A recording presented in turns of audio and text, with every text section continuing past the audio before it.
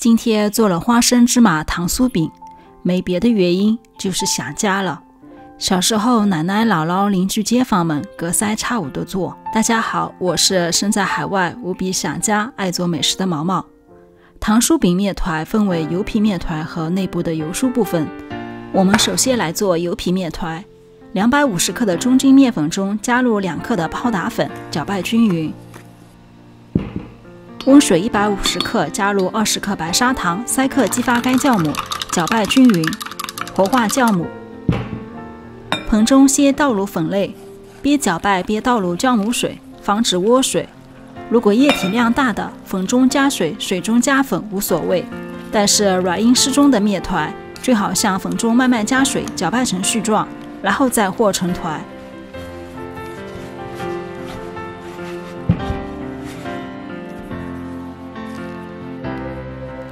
撒上25克食用油，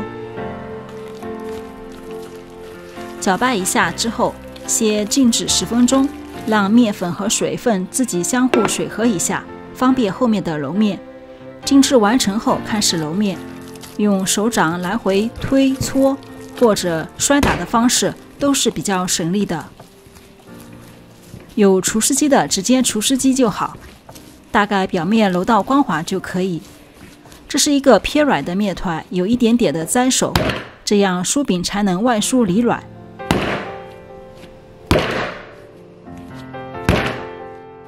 揉到表面开着大致光滑即可，室温发酵半个小时。做酥饼的面团属于半发面团，发酵半个小时就可以，不要发得太过。这时候来做油酥，非常简单。125克中筋面粉中加入65克的色拉油。在家乡大家都是用菜籽油，颜色黄黄的，我今天就加了一点姜黄粉来调整一下。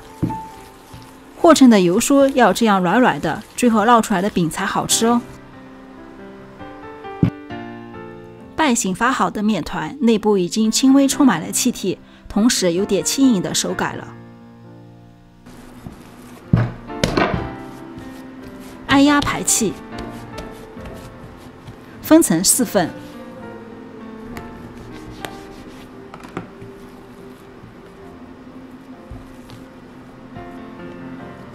每份收圆，从周围向中心聚拢，翻过来用手滚圆，底部收口一下。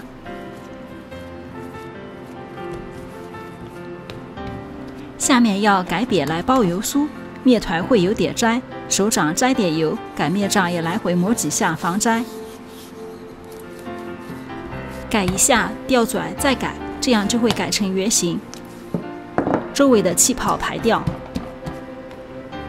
包上40克左右的油酥，收口。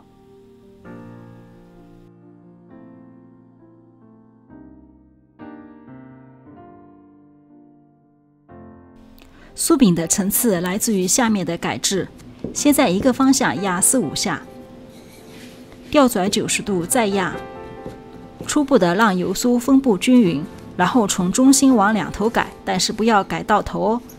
换一个方向擀一下，这样就大致成长方形。然后两面都擀大一些。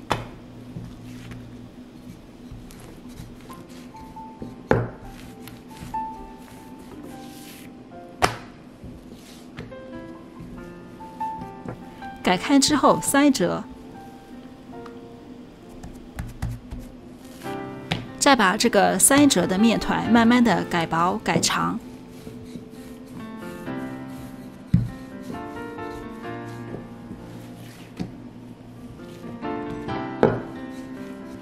可以一手拎着面团，一手慢慢往前擀，这样狭长的长方形形状保持的比较完好。最后的长度在50公分左右。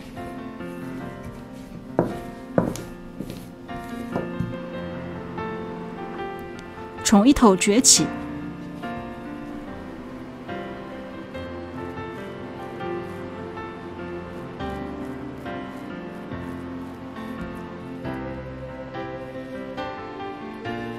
收口的地方擀薄贴紧，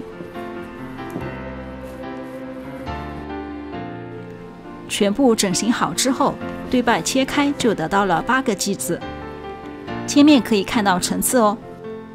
饼皮的改制有2种做法，第一种是将2头收口，改瘪。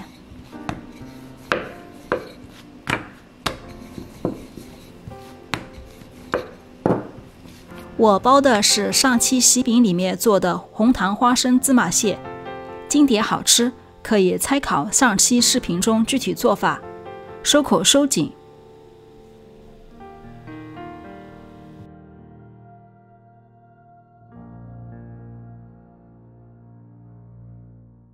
滚圆，改瘪。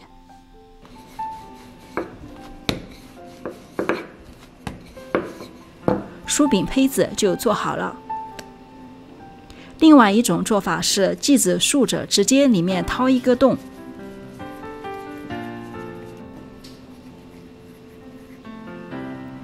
装上蟹，然后收口。同样的压瘪、改大、改扁。第二种个人觉得更好包一些，都好吃好开的。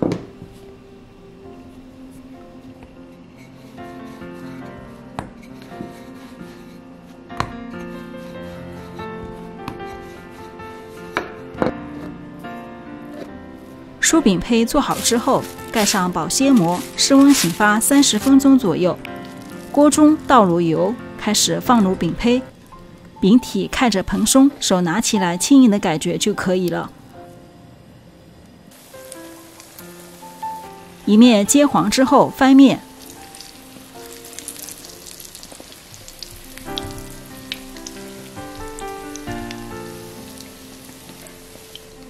盖上盖子，小火焖烙4到5分钟。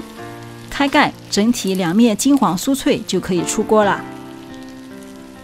烙的时候并不特别吸油，余下的饼同样烙完。第二种包制手法，酥饼表面会有这种一圈圈的纹路，比较好看。烙的时候不要一直烙，要记得盖小火烙4到5分钟，让酥饼饼体成熟。最后外层煎酥脆即可。这个饼真的超级无敌的好吃，比烧饼软，比蟹饼酥，配上里面的红糖花生芝麻蟹，糖酥饼真的就是经典中的经典。最后我们来总结一下要点：第一，这是一个偏软的面团，要根据自己面粉的吸水性来调整水量哦。第二，包制油酥、包制馅料的时候，收口都要收紧，防止漏酥或者漏馅的失误。第三，改长酥皮的时候不要勉强，不够长也好吃的，记得不要破酥，十分严重都没有问题的。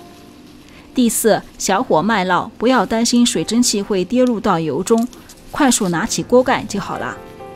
一层层的糖酥饼，层次分明，柔软细腻。